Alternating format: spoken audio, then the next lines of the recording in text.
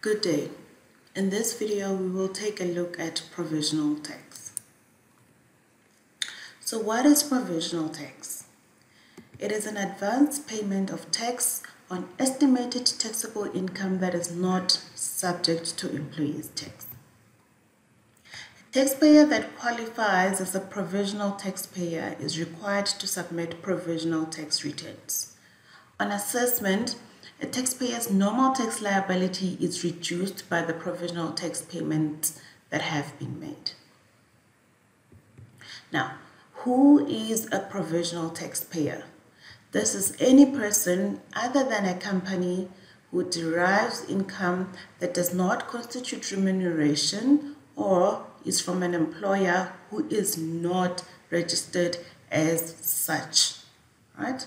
And then secondly, it is any person that is notified to be a provisional taxpayer by the commissioner, and it excludes a natural person who does not derive income from carrying on of a business if that taxable income from foreign dividends, interest, letting of fixed property, and remuneration from unregistered employer is 30,000 or less, or the taxable income does not exceed the tax threshold. Previously, taxpayers were required to register as provisional taxpayers, but this requirement is not applicable anymore, right? So as long as you qualify as a provisional taxpayer, then you are required to make provisional tax payments. There's no registration requirements. So on specific dates, you just request an assessment to complete so that you can make your provisional tax payments.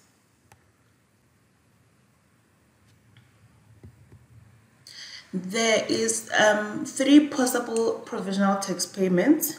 2 of these provisional tax payments are obligatory. So you are required as a provisional taxpayer to make at least 2 obligatory payments. The first payment should be made on or before the last day of the 6th month of the year of assessment, and for a natural person that would be on the 31st of August each year.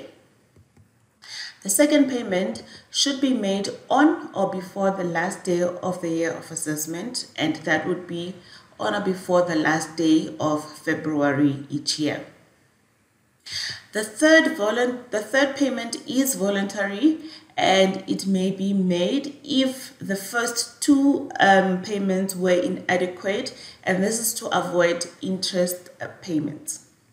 Right, so the first 2 are obligatory. The first and second provisional tax payments are obligatory, and then the third provisional tax payment is only to be made if the first and second payment were not adequate. The following steps are used in calculating the first provisional tax payment. The first step is to determine the estimated taxable amount. We will discuss this in the next slide. The second step is to calculate the normal tax on the estimated taxable income that we determined in the first step. Remember to deduct section 6 capital letter A, as well as section 6B rebates.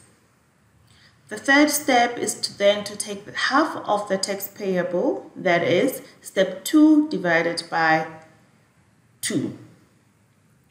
And then lastly, to deduct the employee's tax that was paid in the first 6 months, or any foreign taxes paid in the first 6 months that is allowed, that on foreign income allowed as a rebate. That will get you to the final result of the first provisional tax payment.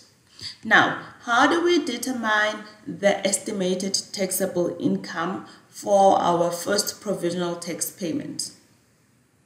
The estimated amount should not be less than the basic amount, and that is for the first provisional tax payment calculation.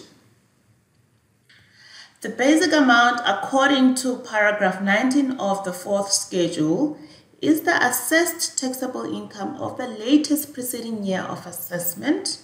So the year before the one that we are trying to estimate the taxable income, excluding any taxable capital gains, retirement lump sums, as well as withdrawal benefits, severance benefits, as well as other paragraph D specific inclusions. So the taxable income of the latest preceding year of assessment should exclude any taxable capital gains, as well as any retirement lump sums, any withdrawal benefits, any severance benefits, as well as any specific inclusions. The reason for this is because these amounts are not amounts that happen regularly. So for you to have a fair estimate is to make sure that when you take into account, or if you had any retirement lump sums in the latest preceding year of assessment, included in the latest preceding year of assessment, you exclude these amounts so that you have a fair estimate of your taxable income. The latest preceding assessment that is used for taxable income should be received at least 14 days before the due date of the provisional tax payment. For example, if the assessment was received on the 17th of August, that is, if you are making a provisional tax payment that is due on or before the 31st of August, then it was received at least 14 days before the due date. So the assessment that is to be used for your estimate should have been received at least 14 days before the due date of the provisional tax payment. In cases where the latest preceding assessment was not received at least 14 days before the due date of the first provisional tax payment, then the assessment for the year preceding that year will be used if it was received at least 14 days before the due date as well. If the estimate is in respect of a year of assessment that ends more than 18 months before the due date of the provisional tax payment, then you need to adjust the estimate with 8% per year from the end of the latest preceding year of assessment selected.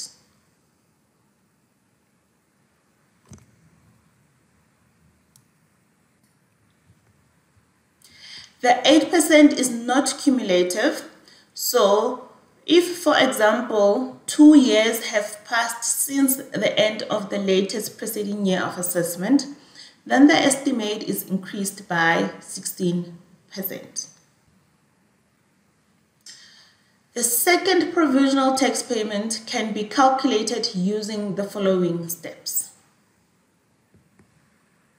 The first step is to determine the estimated taxable income amount, similar with the first provisional tax payment calculation.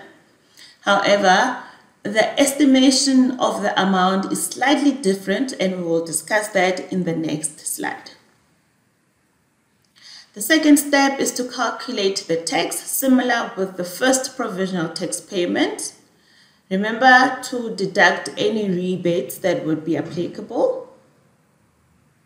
The third step, unlike with the first provisional tax payment, is to deduct the employee's tax that was paid for the year of assessment, as well as any foreign taxes paid. And then lastly, to deduct the first provisional tax payment that was done. The estimated amount used in the calculation of the second provisional tax payment can be any amount, but penalties and interest may be imposed where the estimated amount is less than the minimum amount. Remember, in the first provisional tax payment, the estimated amount that should be used in the first step cannot be less than the basic amount. So for the second provisional tax payment, there is no such rule. So any amount can be used, but in order to avoid penalties and interest, the amount or the estimated amount should not be less than the minimum amount. This therefore means that the minimum amount is important. So whatever amount is used as the estimate should be compared to the minimum amount to make sure, or in order to avoid any penalties or interest.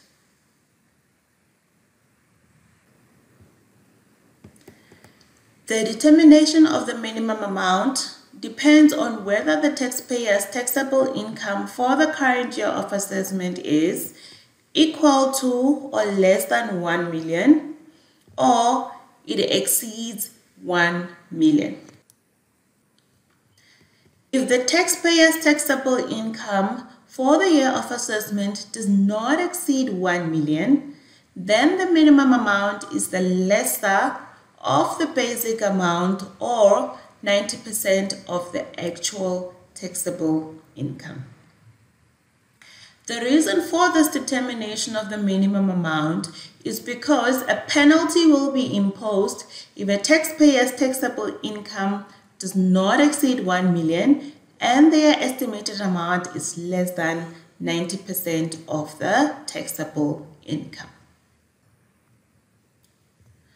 On the other hand, if the taxpayer's taxable income for the year of assessment exceeds 1 million, then the minimum amount is the lesser of the basic amount, or 80% of actual taxable income. A penalty will be imposed if a taxpayer's taxable income exceeds 1 million and their estimated amount is less than 80% of the final taxable income. The third voluntary provisional tax payment may be made if the first two payments were inadequate to avoid interest payments. If a provisional taxpayer does not make a sufficient third provisional tax payment, interest will be levied at the published rate from the date the third payment could have been made up to payment of the assessment. The third provisional tax will be calculated using the actual taxable income for the year of assessment. So the first step is different from the first step in the second and first provisional tax calculations. So in the third provisional tax calculation, you do not work with estimates, but you work on the actual taxable income. Right? And the second step would be to calculate the normal tax. Third, to deduct the employee's tax or any foreign taxes paid during the year of assessment. The fourth step would be to deduct the first provisional tax payment, and then lastly, to deduct the second provisional tax payment. Additional tax, penalties, and interest can be levied where amounts are underestimated, not submitted, or paid before or on the prescribed dates. Please look out for the next video containing an example of the basic principles discussed in this video. Thank you.